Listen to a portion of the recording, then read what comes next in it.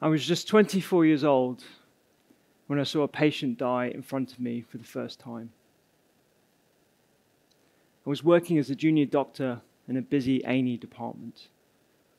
A 60-year-old lady came in having had a cardiac arrest, most likely a result of a heart attack. The ambulance crew had started resuscitation at the scene, and we continued, delivering drugs, manual compressions, exactly how we'd all been trained. But despite our best efforts, we ended up calling her death. And I remember leaving that resus bay feeling so frustrated. This wasn't what I'd been led to believe medicine was about. I wanted to save lives, not struggle in vain and succumb to losing patients. And when I went home that night, I refreshed my memory on how many heart attacks there are in the UK every year. It was slightly less then, but now it's over 100,000,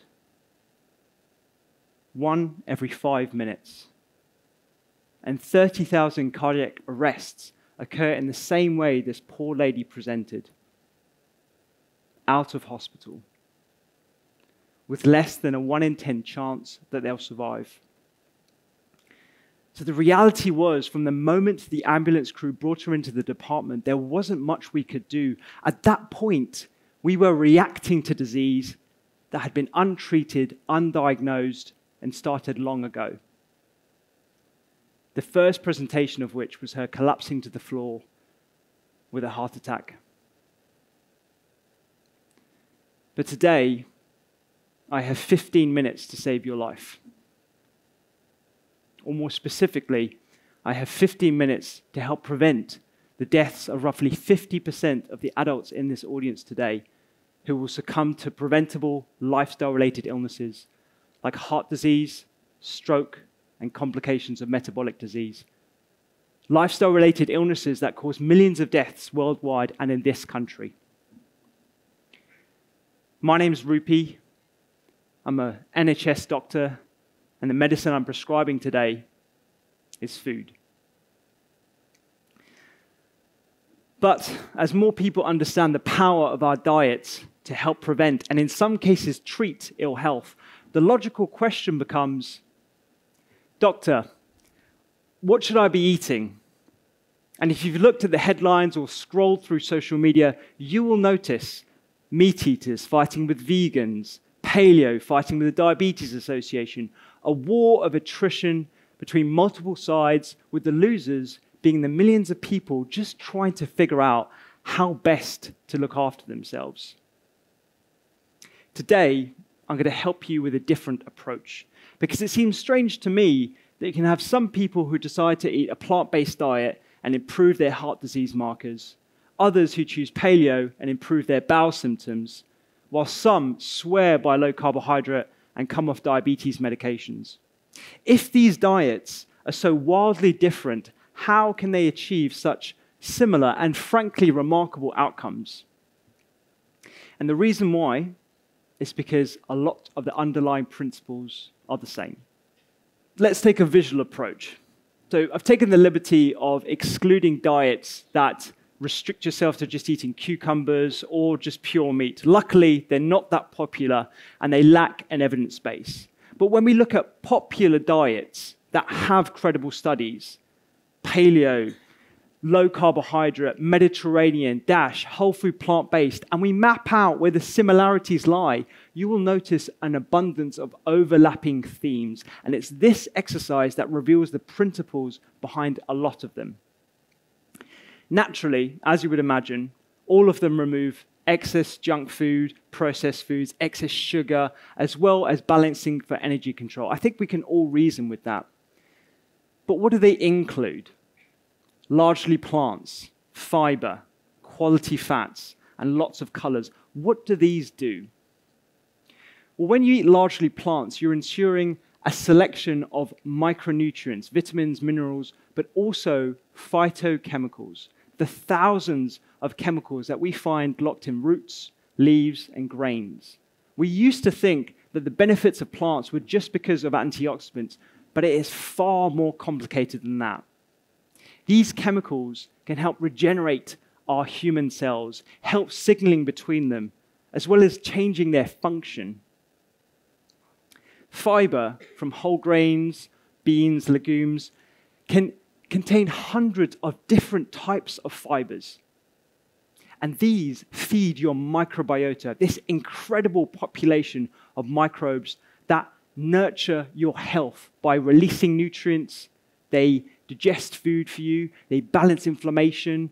They balance excess sugar.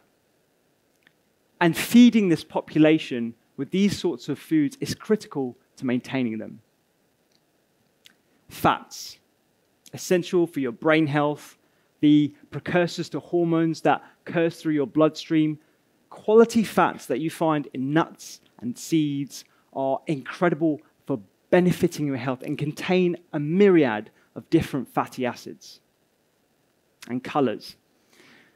Food has the ability to interact with the very core of our existence, our DNA.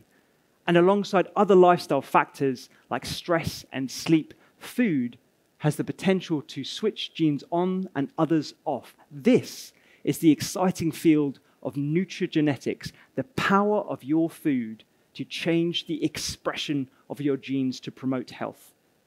And we know for the majority of us, it is a diet that consists largely of plants and lots of colors.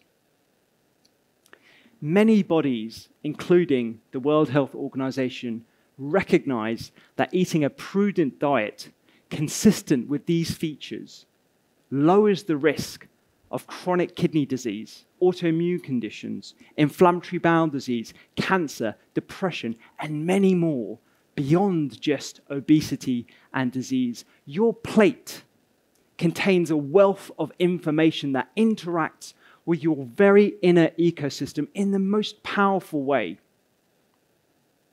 And the confusion that surrounds dietary conflict is actually creating an apathy toward motivation and behavior change. What we initially assume as conflicting dietary methods are actually adversarial and complementary in many ways. I want to make it clear here that food is not a panacea. It's not a cure-all or a replacement for the many drugs and services that I prescribe as an NHS doctor daily, but it is a huge component of well-being. And it's this conflict that is creating an issue. I would also love to stand here and explain to you what you should be eating and expect you to just do it. In the same way, I can prescribe a pill to a patient and ask them to take it 3 times a day. But it's not. I remember around 7 years ago when I started introducing diet into my consultations, I had a 45-year-old man come into my clinic. His blood work showed that he was on the verge of type 2 diabetes. And we had a conversation about how diet and lifestyle can prevent the progression to type 2. He wasn't keen on changing much about his diet that was full of convenience foods. But I said, look, let's just start slow. Let's just start with one meal. And he said, well, I have frosted Wheaties for breakfast. I don't really like that. Maybe that. I said, great. Do you like oats? He said, I don't mind porridge. Fantastic. Here's a recipe. Make some oats, put some sunflower seeds on it, add some frozen berries. They're very cheap. Try that for a couple of weeks. Come back and let me know how you get on. I wrote down the ingredients for him. He got up to leave, and I thought to myself, wow, Rupy, I think you've really changed this guy's life. And then as he left through the door, he turned back to me and he said, just one more thing, doctor. How do you make oats? Nutrition isn't simple for a number of other reasons. Food is an emotive subject. It's how we celebrate. It's part of our culture, our history. Nutritional medicine isn't being talked about by us in medicine because most of the doctors here in this room were not taught about the importance of food at medical school. Our children are not educated in how to grow or cook as part of their schooling, which is why I have patients that can't make the simplest of dishes like oats. And access to healthy foods depends on where you live. The promotion of unhealthy options target the most vulnerable. And whilst I can't pretend to help with every aspect of this complicated food environment, I can provide you with some insight into some hope. There is a movement starting in the UK, and it is starting right here in Bristol, because your local medical school is one of the first in the country to start teaching future doctors not only the foundations of nutrition, but also how to cook. In 2018, I brought together a group of nutrition experts and doctors passionate about reforming nutrition education in UK medical schools. We ran the UK's first culinary medicine course, an intense 4 weeks of culinary activities with a professional chef, nutrition lectures with a registered dietitian, and teaching on how to apply this information within the constraints of an NHS clinic appointment by a GP. This unique collaborative teaching method took students through the impact of nutrition on mental health, on our guts, on our environment, and beyond. We ran the cooking courses in an NHS GP surgery right here in Bristol with its own fit-for-purpose community kitchen. We even had students run their own health promotion clinics, going to families' homes and helping them stock their cupboards with nutritious, affordable ingredients. And arranged by one of your incredible local GPs, we even had medical students cooking for the homeless, talking to them, listening, providing a medicine in its purest sense. This is a career-defining experience that all health professionals should have. It starts a conversation, a real perspective into the grandeur of food beyond just whether something is a carbohydrate or full of vitamins. All health professionals have a role in nurturing a culture that appreciates the power of food. This is how we reverse the tidal wave of lifestyle-related illnesses that threaten to completely expend all NHS resources unless we get to the root cause of what is causing illness in the first place. And many studies point toward diet as the contributing factor.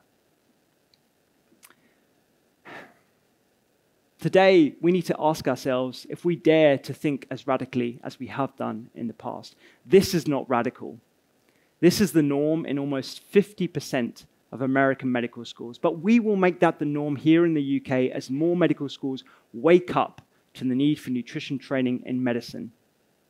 But if we are serious about building the healthiest population possible, where chronic disease is a rarity, type 2 diabetes is uncommon, heart disease affects the minority of people. If we are serious about giving everybody access the best possible protection from disease, then we need to start reforming our food systems and our food environment. Making food as medicine not a cute or quirky concept, but the norm. Elevating nutritional medicine into a recognizable mainstream concept in the pursuit of a proactive, healthier population, affiliating all GP surgeries up and down the country with community kitchens, and investing far much more research into nutrition. I've talked a bit about how food can prevent disease. I've talked to you a bit about how complicated this food environment is and our little way of mitigating that.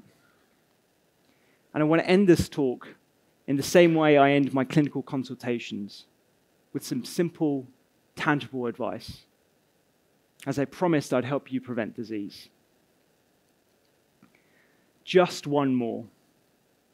Every time you look at a plate of food or you sit down to eat, just ask yourself, can you add just one more? Can you eat just one more colorful vegetable, portion of nuts or seeds, or fruit at every mealtime? Just one more. If you're having a curry, can you add some spinach to it? If you're eating an omelette, can you serve it with some green beans? And even if you're enjoying a delicious Cornish pasty, can you serve that with a side of butternut squash mash? It's these collections of small additions to what our diets lack every day, every week, every year, that have the potential for much larger downstream effects. The opportunity of having the biggest impact on your health is actually in your hands. It's not with a blockbuster drug. It's not with a new pioneering surgical technique. It is with the simplest solution. It's how we feed ourselves. And I'm hopeful we can generate a food-focused approach to health in our communities instead of reacting to disease in our emergency departments. Thank you.